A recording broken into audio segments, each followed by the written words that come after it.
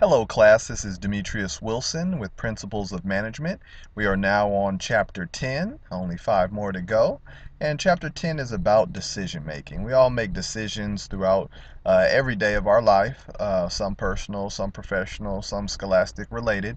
But no matter what you're doing, you will be making a decision. Watching this video is making a decision. Learning objectives is understand the meaning of decision making, know key causes for faulty decision making, compare and contrast individual and group decision making. Is it better to do it as a group? Is it better to do it by yourself? Depends on who the people are, right? Understand how to develop your own personal decision making skills. So if you don't already know how to make a decision, maybe you want to pay close attention and figure out a process. Our decision making and the planning, organizing, leading, and controlling framework. As you can see, we came from leadership, right, from the last chapter. Now we're on decision making. It follows a correct path. But as I always say, that planning, organizing, leading, and controlling, those are the 4 sectors in which mostly everything from management will fall under. So decision making, it refers to selecting choices among alternative courses of action, which may also include inaction, meaning you're not going to do anything. So it could be, so for instance, I'll take this. Like I always say, got the electric car, but my inaction could have been not to buy the electric car. Action would be to purchase the electric car, and another form of action would be to purchase a non-electric car, right? So you have action that you can take, and you have non-action as well. It's still a decision. Increasing effectiveness in decision making is an important part of maximizing effectiveness at work, right? If you have a decision making process, you are typically going to make pretty good decisions. If you don't, it's likely that you may fail or hit a couple fail points in regards to your decision making. So assessing ethical concerns, and their ethical concerns all throughout business. Is the decision fair, right? Is it fair to you? Is it fair to everyone else? Will I feel better or worse about myself after I make this decision? How will you feel about it? Will it keep you up at night? Does the decision break any organizational rules? If it does, you should re-examine what you're doing. Does the decision break any laws? If it breaks any laws, you should really re-examine what you're doing and why you are there and things of that nature. And how do I feel if this decision was broadcast on the news? So for instance, one rule of thumb that they say if you are okay with doing something, then you would be okay with it being put on your community newspaper with a big picture of you on it, right? So if you're okay with that, then that's good. And I try to base a lot of my decisions off of that, that if I make this decision and everybody knows about it, it's all good, then it's probably the right decision to make. You have program versus non-program decisions. Program decisions are straightforward decisions that occur frequently enough that automated response is developed, right? If the light is red, I stop, right? It's program decision. This automated response is called the decision rule. Now, some of you are saying, hey, if the light's red and if traffic's not coming, then I'm going to run through it. That is wrong. That is incorrect. And you probably need to contact the ticket clinic, hint, hint, to get you out of a ticket like I did. Non-program decisions are unique and require conscious thinking, information gathering, and careful consideration of alternatives, right? So if it's non-program decision, then you're going to have to make some type of decision that's not normal, that's not part of the status quo. If you go to the airport and they say that this flight has been canceled, now you're gonna have to make a non-program decision. It's not an automatic decision to say, okay, I'm gonna get another flight on this airline. That airline might not be in that hub. You may have to get a rental car and drive. It's all kind of different decisions that you could possibly embark upon. So managers at McDonald's Hamburger University are trained on decision making, right? If you look at McDonald's, they have a really good model. Maybe the food's not the best for you, but I don't see too many people saying that it tastes bad, right? But the decision making, it stems from their management training. They do that there, whether it be there or In and Out. Both very successful, just different business models. In and Out's great too. The price point for what they pay their employees is a lot higher than McDonald's, but that's not within McDonald's business model or their framework. So later on, we'll talk a little bit about that and make sure that you have a proper understanding of how business truly works. So decisions commonly made within organizations. So I'm going to increase it a little bit so I can actually see it. Level of decision, examples of decision, and what typically makes decisions, or who typically makes decisions. I'm sorry. So under strategic decisions, should we merge with another company? Should we pursue a new product line? And should we downsize our organization? Right? Those are all strategic. Those are all examples of decisions. Who makes those? Top management team, CEOs, and board of directors. So the people at the top are going to make those decisions because those are very tough decisions. And when you're dealing with people's lives and their livelihood and their family and taking care of their family, you must be very careful to make the right decisions.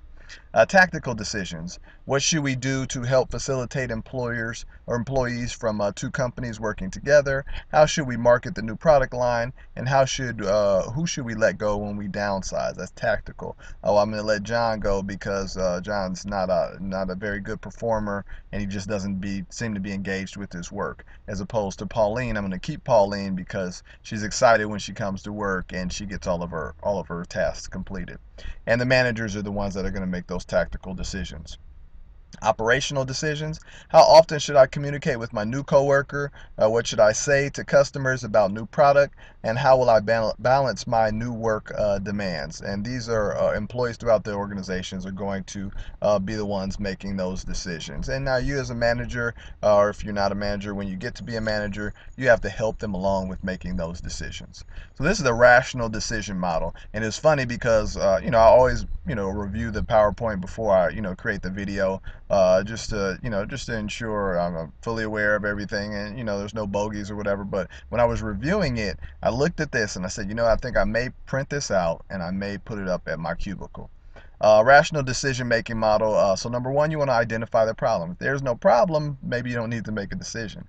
Two, establish decision criteria. So what criteria does my decision have to meet? Right? Does it have to be made within 24 hours? Does it have to be within a certain budget? Number three, weigh the decision criteria. Four, generate alternatives. Now we're saying we need alternatives. Am I going to do A? Am I going to do B? Am I going to do C? Five, evaluate the alternatives. Then is A a terrible alternative? I need to toss it out. And B and C are great. Let's just keep those two. Choose the best alternative. So if we threw A out and we have B and C, and I look at them and I say, hey, B is a lot better than C, then I'm going to keep the alternative of B. Then you want to implement the decision. So I have decision B and I implement it at step 7. And 8, I want to evaluate the decision. Right? Did I do the right thing or did I do the wrong thing? You have to evaluate it to know and understand. So the flaws of the rational decision making model, and you know what, there are flaws to everything, right? Nothing's perfect, nobody's perfect. Assumes that people understand what the decision to be made is, right? I might be talking about tomatoes and you might be talking about tomatoes, right? So if we're not on the same page as far as what the true decision is, then there's going to be a problem. Assumes that people know all of their available choices. Do you know all of your available choices? I can guarantee you some of you guys have gone out and bought something and didn't know that you could get that same something or that something that's enhanced somewhere else, right? I've done it before, seen it later and said, oh man, I missed out on that. Assumes that people have no perceptual biases, and that's that's never going to happen. People always have biases and always have reasons for doing certain things. Assumes that people want to make the optimal decisions. Now you would think, as you all smart individuals on the other side of this video taking these classes, you would think that people always want to make the optimal decisions, but that, my friend, I will tell you right now, is absolutely not true. Now they're for various reasons, don't want to make a certain optimal decision because they don't want to work hard, because all kind of different things. And I'll give you guys a perfect example. It was a lady and she had been at the company 30 plus years, and they tried to automate the process, get some scanning in there, some electronic documents, but she said no. On these particular claims, I have to get them, I have to write them out and by hand, and that's how we're going to complete them, and this and that. And 2 days after she left, they automated the entire process and made it simple, didn't even need her position. She was basically holding the position hostage. And it was funny, in her exit interview, that's the interview that you have with HR, they said, well, what did you like most about the company? And you know what she said? She said, because I got to do whatever I wanted to do.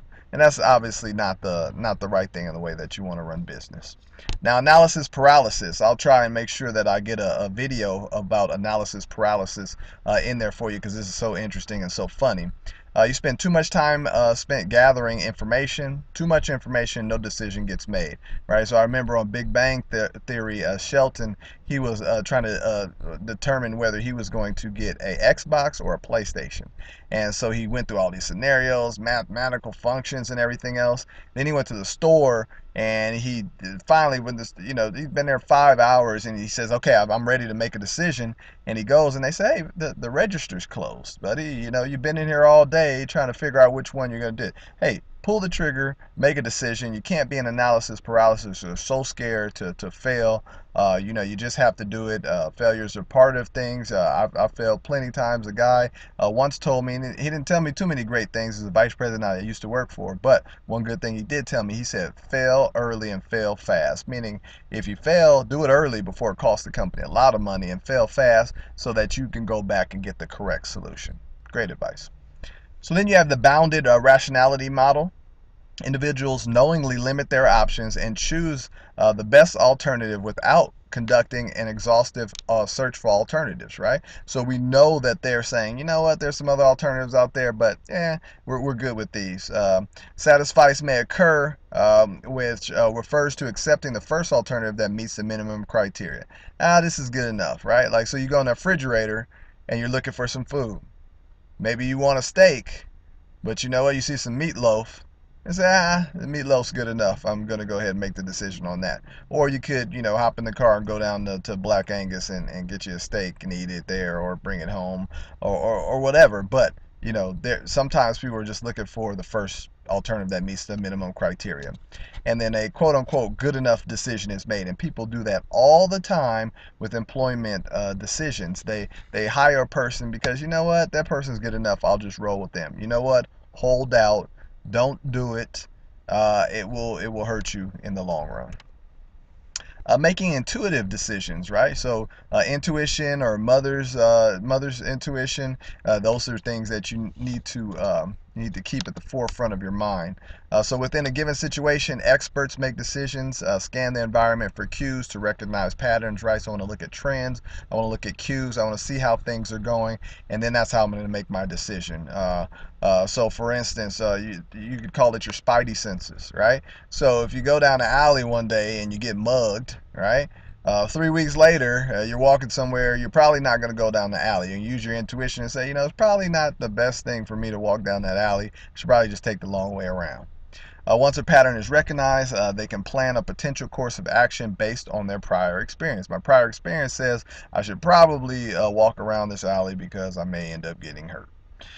So the creative decision-making process. Step 1, problem recognition. So you always have to recognize what the problem is first. 2 is immersion. You want to jump right in, get all immersed in it. 3, incubation. So you want to, maybe take your group, set it apart. Let's find out what the true solution is. 4, illumination. We want to put, some spotlights on it and say, hey, this is what we're looking at. This is what we plan to do. And step 5, verification and application, right? So you want to verify this is what you want to do, then you want to apply it. And then they don't have a step 6 on there, but you always have to evaluate what your decision is afterward, or the response, or the outcome of your decision making. So for creativity, you have flexibility, fluency, and originality, right? Those all feed into the creativity and your creative process. Enhancing and improving creativity, brainstorming and wildstorming, idea quotas, and crowdsourcing, right? So just basically saying, hey, we want to come up with a whole bunch of ideas, then we want to eliminate the bad ones, and we want to keep the good ones, then we want to discuss which one would actually be best. Been part of many brainstorming sessions. What you have to remember is that just because Demetrius has a stupid idea, you can't just tell me to keep my stupid idea to myself. It still goes up on the board, and then during the second round, when you guys are actually determining what do we keep and what do we get rid of, that's when you can tell me I'm stupid. Well, don't tell me I'm stupid, but that's when you can eliminate my stupid idea. enhancing, and we can get this one in right before the 15-minute mark, enhancing organizational creativity. So you have team composition, team process, leadership, and culture, all lead into and are very big components of enhancing your organizational creativity. All right, so we're at slide 20 of 32. We'll do the remaining 12 slides on lecture part 2. This has been Demetrius Wilson, Principles of Management, Chapter 10, lecture part 1. I will see you shortly.